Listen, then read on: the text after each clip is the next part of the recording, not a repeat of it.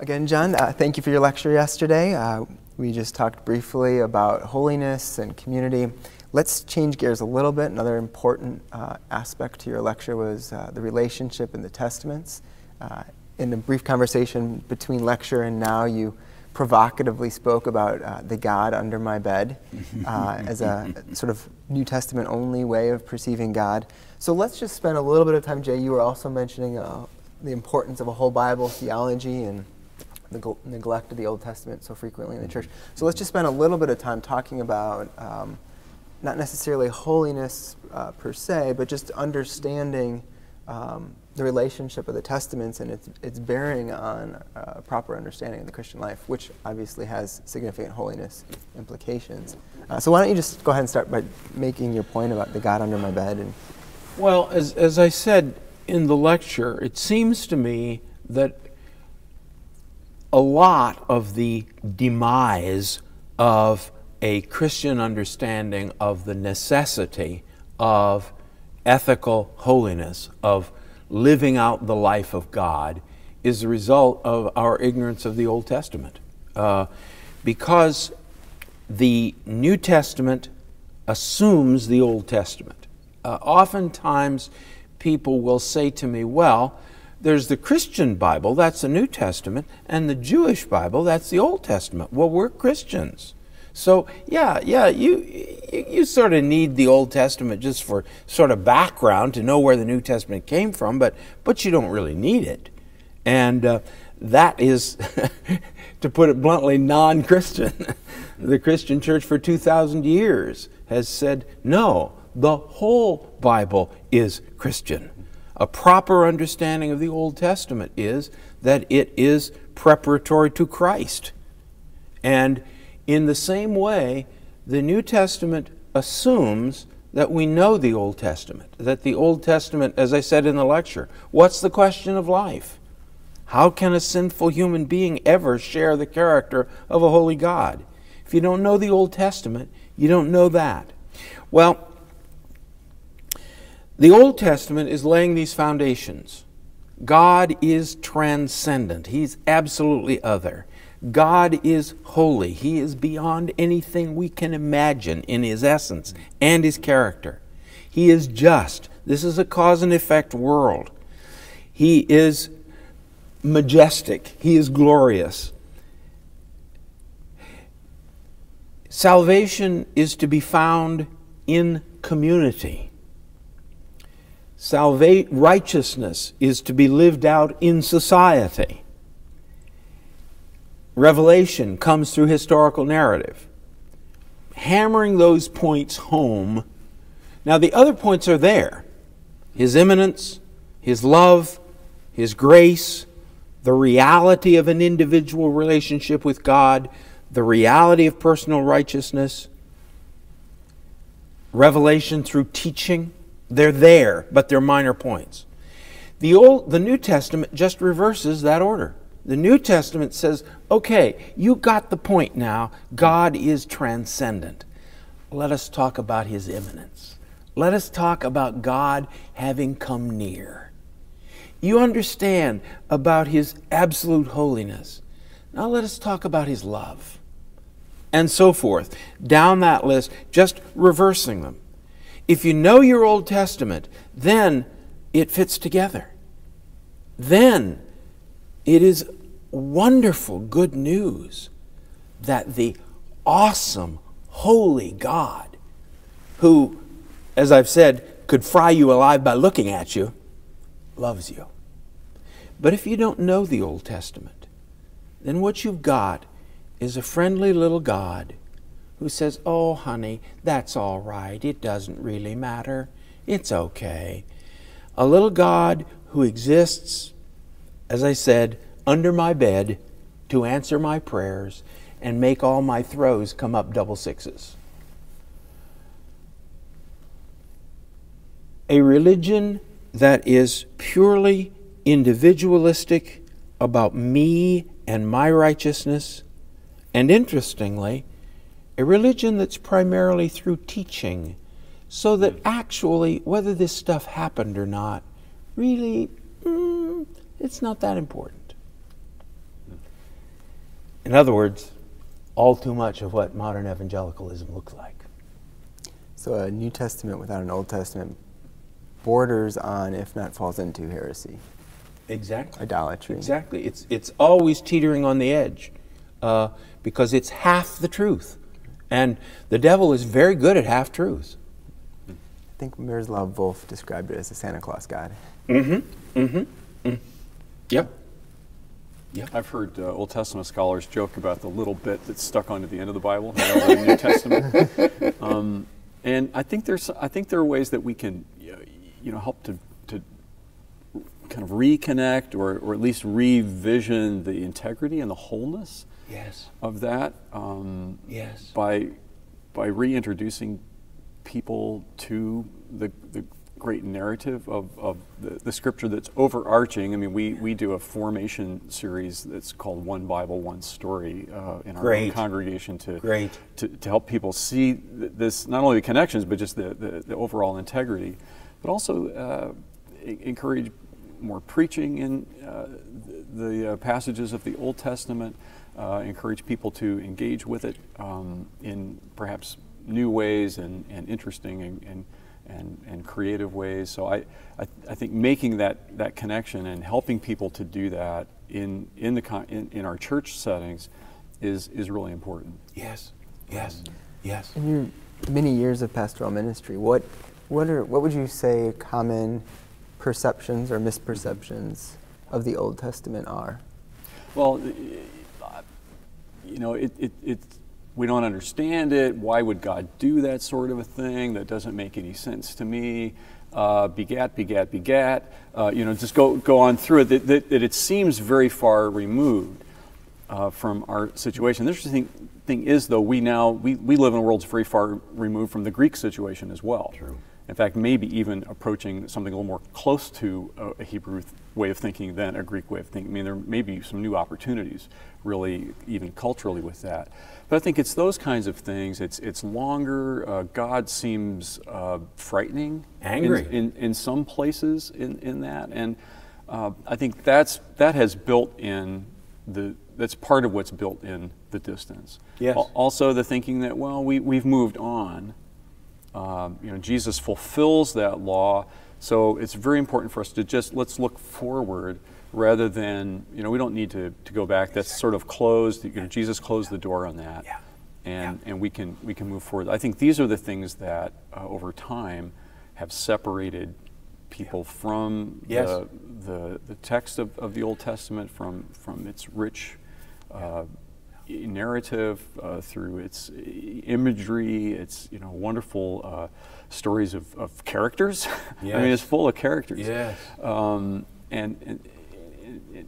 so rich for the church now, and for our ethical life, and for our life of holiness. Yes. But I think these are the things that have kind of played into that. And the whole idea, hey, we're people of the new covenant. That was an old covenant for some other time. We're new covenant. And this was the point I was trying to make with regard to Jeremiah 31. The only difference between the covenants is location. Out there, me trying to do it, versus in here by the Holy Spirit being enabled to do it. And so I think that's vitally important. But there's no question. People say to me, I don't understand the Old Testament, and I say, I'm not surprised.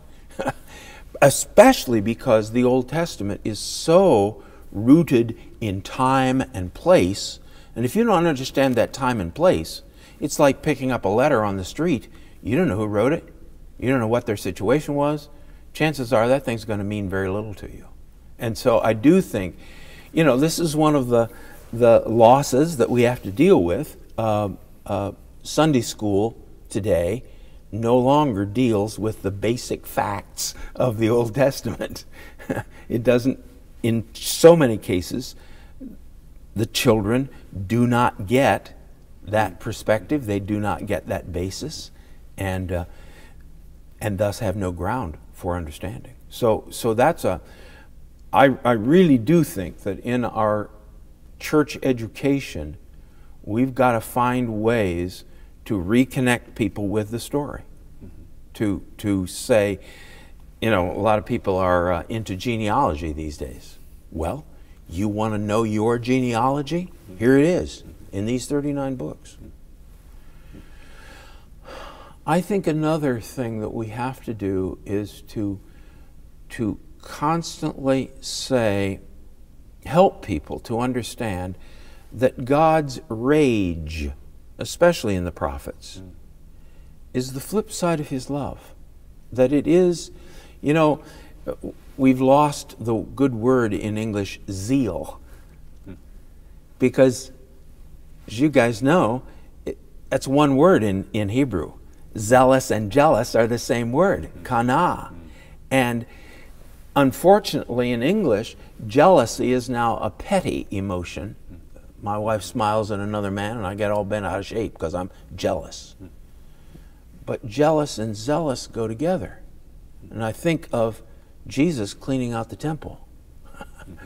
And what did the disciples remember? The zeal of thy house has eaten me up.